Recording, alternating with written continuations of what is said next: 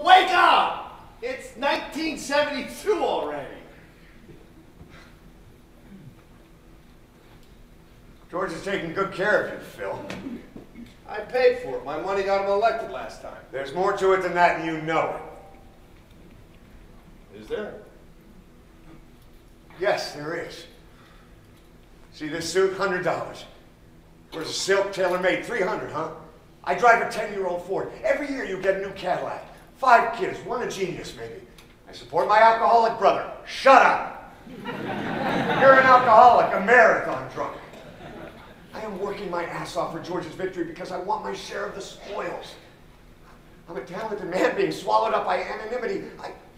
I want my share. You two guys fucked up. Share that.